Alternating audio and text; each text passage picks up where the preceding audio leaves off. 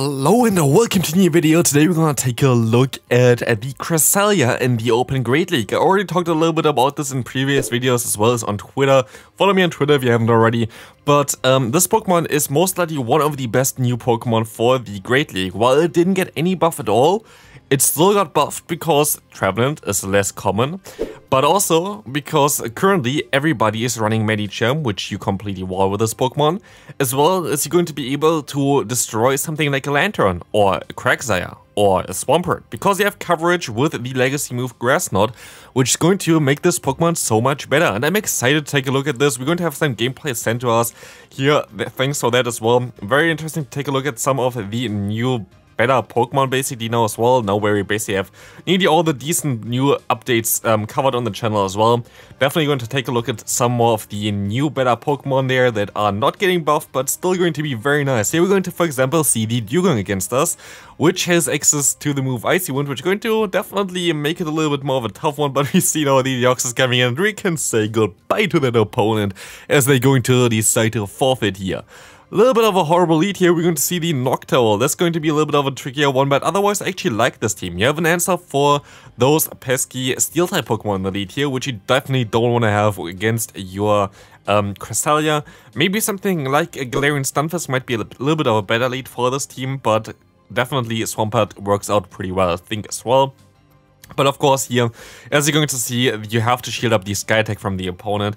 But now in comes the Toxic Rogue. You can go ahead and go into your Cresselia, which is definitely a decent play here.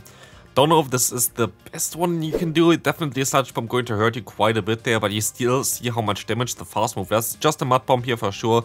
Interesting from the opponent to still throw that here. We're going to see now the... we're going to see a full undercharge here for the Grass Knot, which is a great play. This player knows how to play this game. I wouldn't have even done that.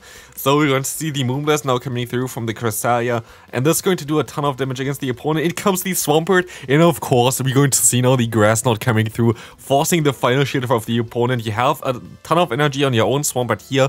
You force the opponent Swampert to throw a charge move against you, or you're going to catch the move here onto your Sableye. This also works out pretty well, and you should be able to win this game now, as the opponent is going to forfeit this game. What a play there.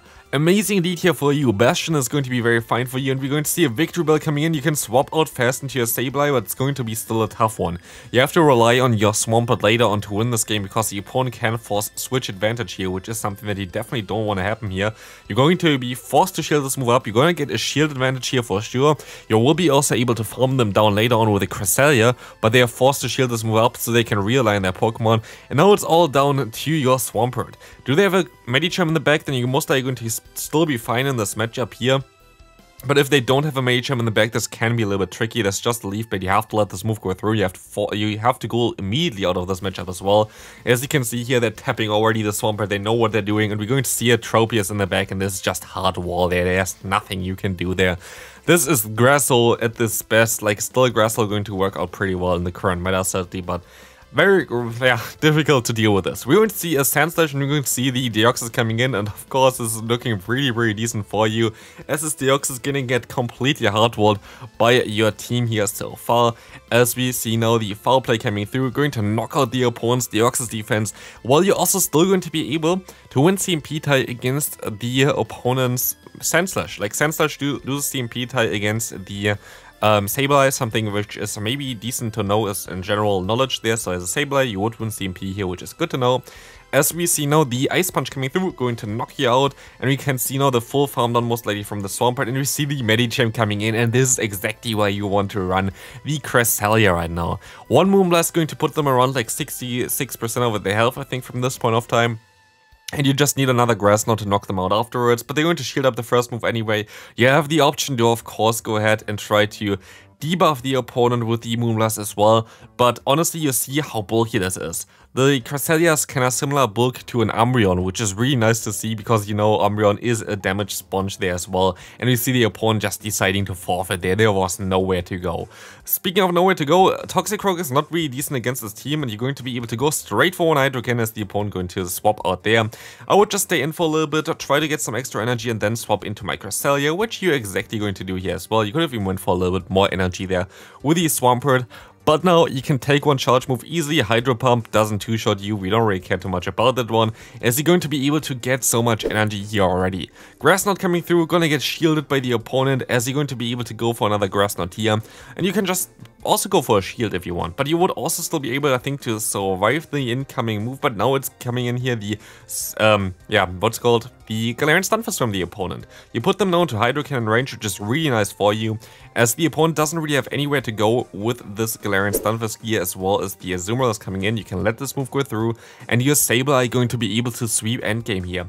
This player definitely knows what they're doing here. They're playing nearly everything perfect here, as you're going to shield this move up. Like, there's no real reason to not shield here, even though it's a known Ice Beam there, just in case. And we see now the Toxicroak coming in, which doesn't really have any play at all here anymore. You will be able to shield this move up, let this move go through, it doesn't really matter. The opponent has no play, just go for 2 foul plays and you're going to be able to win this game fairly easy. You're going to even swap out here, which is totally okay, as you can go for one Moonblast, and we see the Cresselia showcase here. Boom! Going to knock out the opponent there. Very good game, very well played so far by this player as well, as he's going to encounter a Noctowl here. Again, Noctowl is not really ideal for this team. Noctowl is going to be a very difficult one to deal with, as you're going to see the Hydro Cannon coming through, going to do around half of the health of the opponent here. But in comes now the Sky Attack that's going to get shielded up. You're still going to be able to at least get them pretty low in like the 2-shield scenario, I feel like. But I don't think you're going to be able to outspeed them. They need in total 17 fast moves to get there, and you need for the 4 moves 18. So yeah, you definitely don't get there. Especially I think you need one extra one as well. So yeah, you definitely would lose the 2-shield scenario by like 2-3 turns or fast moves there. So it's going to be not ideal for you. But you're going to be able to swap out now onto the Sableye, and you can knock them out here in time, which was a really good swap, as you now still preserve your Swampert, as well as you're going to still have the Sableye around, which can still get to one foul play here on the CMP type for whatever reason they went for it. I think they would have got to it one fast move earlier, but this is going to be totally fine for you, as you can now let this move go through. Of course, without a shield, you have no options really. But you can go ahead and go into the Cresselia. Sure, we ended out the clock a little bit there, but it is totally fine as the opponent didn't decide to swap out here. You can just go ahead, go for the Grass Knot, knock them out here. This is going to easily knock out the Walrein from the opponent. And we see now the perfect matchup for you. You're going to see the Medicham coming in. Let's see how much damage it's actually going to do here. I have no idea. It does around 60% of the health of the opponent. And now even the Grass Knot would be enough, especially after the debuff of the attack there as well. This game is over, man. And the opponent going to decide to forfeit here as well. Good game there. Very nice lead for your Swampert again. A Sandslash in the lead going to be fine for you. We see the Deoxys coming in. You can go into your Sableye. And this looks like a very decent matchup. And the opponent had enough already. That was a quick one. Goodbye there. Another Sableye here now against you.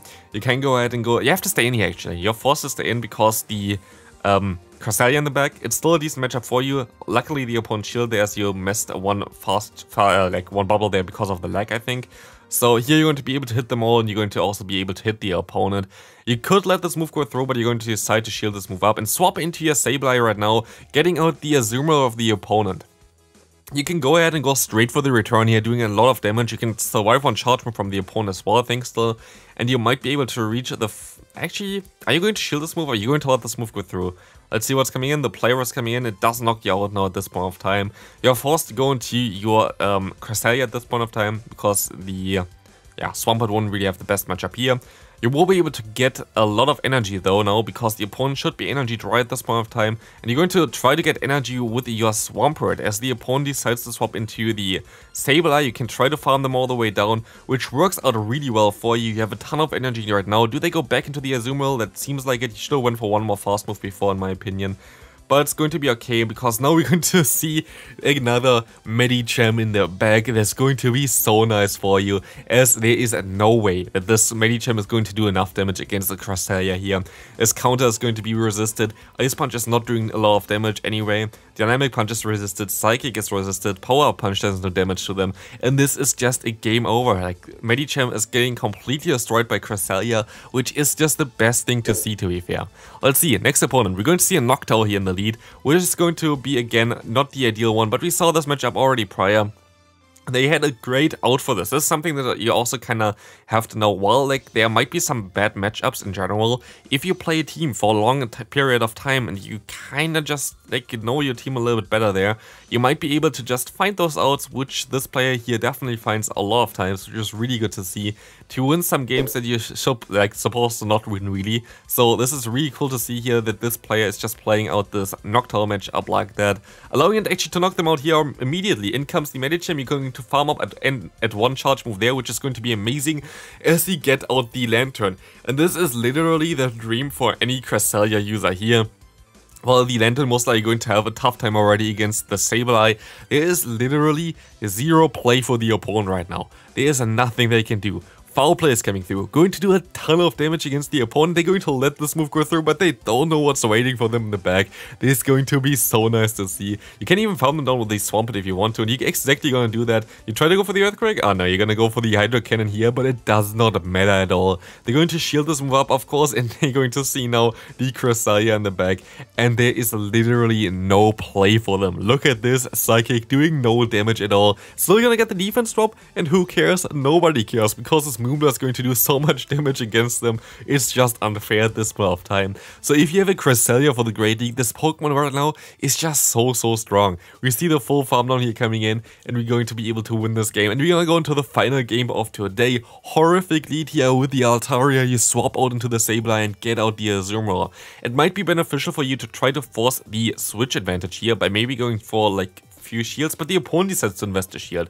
I feel like this is also already a decent spot for you. You can let this move go through maybe, or you're going to shield. That's also cool. Definitely you can also play that, like, you either want to try to get switch advantage or shield advantage here. That's like the main play for you. You're going to be able to bait the shield here. This is an amazing play because now you can definitely still get to the return and definitely should be able to realign your Pokemon, as you're going to be even able to overfarm by quite a bit, and this return should do enough damage to knock out the opponent. And that's not all. If they go back into the Altaria, which they do, they can farm you down, but you can still get to the foul play, and this should put them into the range for just a one Moonblast here. So you're going to be able to now go ahead, go for the Moonblast, and the opponent goes for one charge move here first. Let's see what's coming in here. It's going to be the Sky Attack, and in comes from the opponent. They try to catch the move. You try to catch the move. It's going to be the Deoxys, and your Swampert will love this alignment here right now. They're going to go straight for the Psycho Boost here right now. Oh no, it's a Rock Slide bait. This is going to be even better for you, as you can now go for 2 Hydro Cannons. This is going to knock out the opponent's Deoxys defense. As you're going to see here, another one going to be enough to knock them out, and we see now the Cresselia coming in afterwards. You can get farmed down here. They even throw for whatever reason. Like, don't throw it there, man. Just farm them down. But it's going to be game over, as this Moonblast is going to one-shot the opponent. And I hope you enjoyed this video. If you did, feel free to leave a like on the video as well. Helps out a ton. Subscribe if you haven't already. There are 2 videos on the screen right now. Check them out if you haven't already. And I see you in the next one. Bye bye.